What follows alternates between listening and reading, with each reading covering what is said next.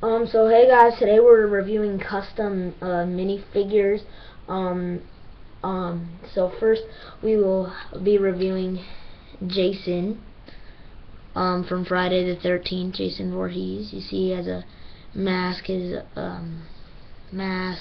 machete, which is originally a sword. He has his boots, those nice pants on. Tried to make his jacket. You know, he originally has a green jacket. It's pretty nice. If I mean, like his mask, it has all the little details. So there you have Jason Voorhees. I will put him here, but he does look pretty far away. So next we do have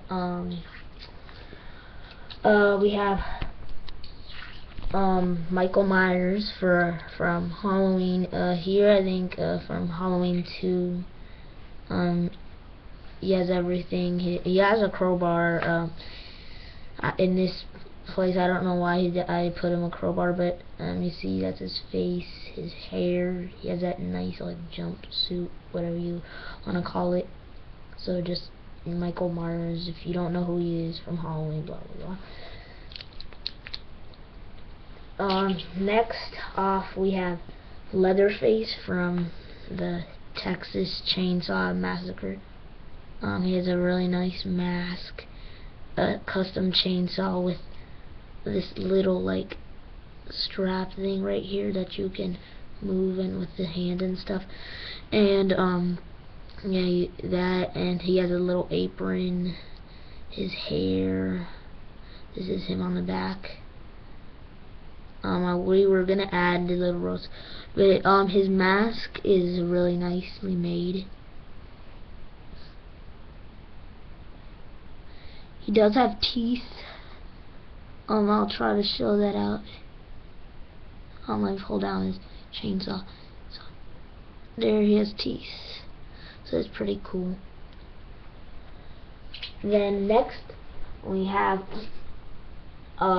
this first Michael Myers from the first Halloween,